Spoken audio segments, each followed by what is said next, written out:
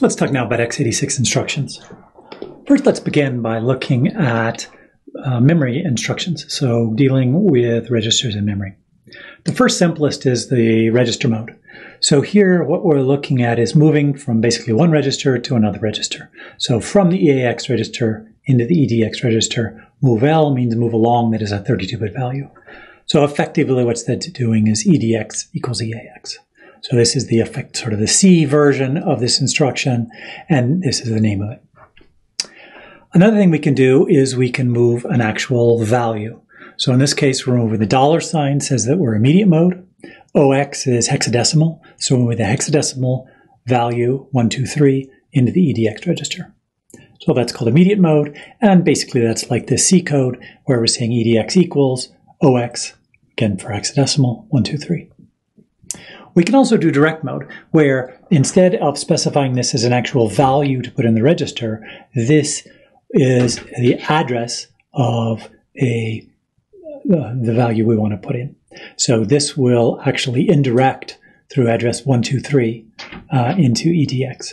So you notice the equivalent C is we take 123, cast it to a pointer too long, and then dereference it.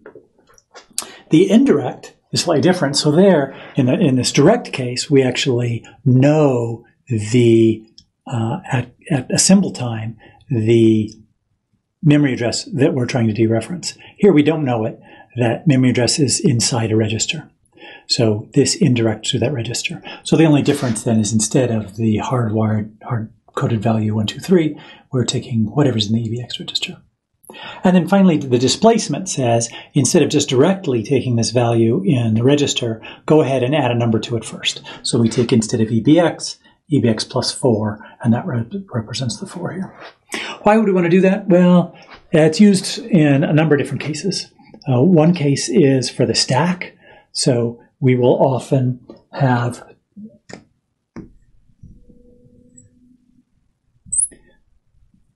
values on the stack. So let's say the stack pointer is pointing here. So this is 0 of the stack pointer, 4 of the stack pointer, 8 of the stack pointer, 12 of the stack pointer. So we might want to go up in the stack to get at values. So we would just change this value here from 4 to whatever number we want. Another common case this comes up is in pointers to structures. So if we have, let's say, struct S, which has L1,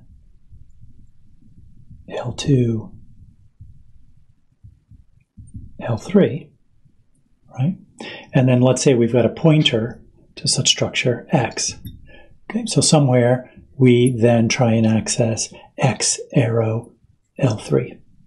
What is actually going to get generated? Well, X is going to be our pointer to our value, and we will want to offset 0 from X, 4 of X, 8 of X to get to that third value. So we would use this displaced mode for that.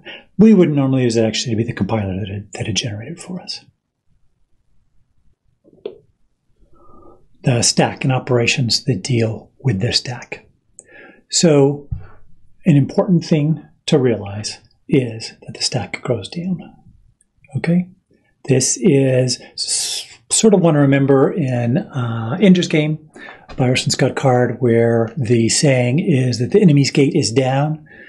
For us, the stack always grows down. At least on x86. Okay. By down, what do we mean? What we mean is if we have a stack with 3 elements in it, the top of the stack, the last one that's pushed, so let's say we push 3, we push 2, we push 1, the stack pointer is going to be pointing to this top of stack, which is the lowest memory address. If these are 32-bit values, this is ESP, this is ESP plus 4, and this is ESP plus 8. Okay. So when we push a value, right here we're going to push the contents of the AX register. Effectively what's happening, and we could replace it, in fact, if we wanted, with these two instructions. Subtract 4 from the ESP to make room, and then move the value that we want onto the stack pointer. Okay. But we prefer to use this because it happens so often. It saves us an instruction. And pop really does the opposite. It moves whatever's on the top of the stack into the designated location, in this case %EX, and then adds forward to ESP so that we're now pointing to the new top of stack, what used to be second from top of stack. So the call function calls this particular location. So again, this can be a direct absolute address, or there might be an indirect call.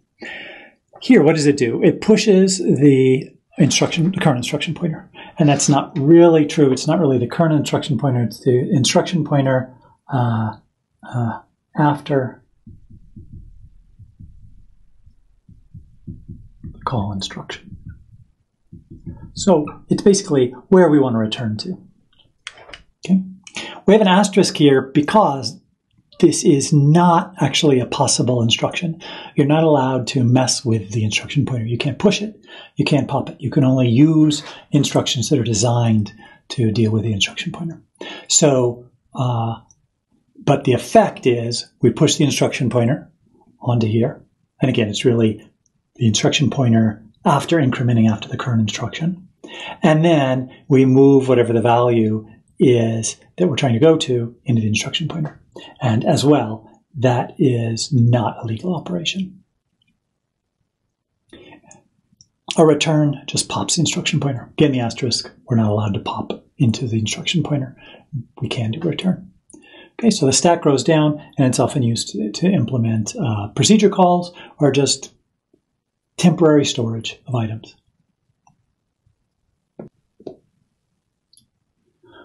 So there are different kinds of instructions. We've seen some of these data movement instructions, move, push, pop. There are arithmetic instructions, adding, subtracting, multiplying, dividing, those sorts of things. You can shift left, shift right. Test we'll consider an arithmetic expression. I/O, so these are the in out instructions. So these are the ones that actually I/O to an output port, or I/O to a port. Not going to commonly use those because these days we use memory mapped I/O. There are control functions. So normally what happens is instructions just follow one by one by one by one by one sequentially, but there are some that actually change the control, like the call function or the return function. There is also a jump that doesn't bother putting the old return address. So if you had a loop, let's say, and you want to go back to the beginning of the loop, the jump would be an appropriate instruction. Or if you had a loop where you want to jump to the beginning, if something is not 0, that would be the JNZ instruction. We have some special instructions for strings, and then some system instructions. So these, the interrupt and the iReturn, are actually privileged instructions. So if you're in kernel mode, that's fine, they'll work. If you're not in kernel mode, it will actually put you into kernel mode. One key thing to be aware of, the syntax, and in particular, the order of operands. So the AT&Z syntax, which is what you will be using, is this op source dest. So if we have move from EAX to EBX, let's say. In Intel, it's different. It's more like an equals sign. So this would be the destination first and then the source. That's a great confusion. One other difference is the AT&T syntax uses a B or W or L to signify the width that's being moved. So move B, move W, move L. Okay. What are we going to be using? We're going to be using almost everything we see will be the AT&T syntax. That's what's used by GCC. That's what's used in the X86 books where we see any handwritten assembler. The only case you'll probably see the Intel syntax is if you're actually looking at Intel references. There may be cases you need to do that. And in that case, you're going to need to just kind of convert it yourself. And then the final thing to look at is the eFlags register. So this has a bunch of information about the current state. The most important information there that matters to you is some of this status information about arithmetic. So sign, 0, possibly carry, possibly overflow maybe. Okay. And And so these are used for these conditional jump instructions. Remember, we had like a jump if not 0 or jump if equals 0. So how's that done? Well, there's a compare instruction, which will actually compare two values and then set the appropriate bits in the eFlags register. And then the next instruction can be let's say a conditional jump instruction, and it will look at the values. So if you compare EAX to 0, then the 0 flag is going to be set if EAX is equal to 0. The sign flag is going to be set based on whether AX is greater than 0 or less than 0. So therefore, you can do the various conditional jumps, jump less than 0, jump greater than 0, jump equal, jump not equal, all those sorts of things. So that's our very brief introduction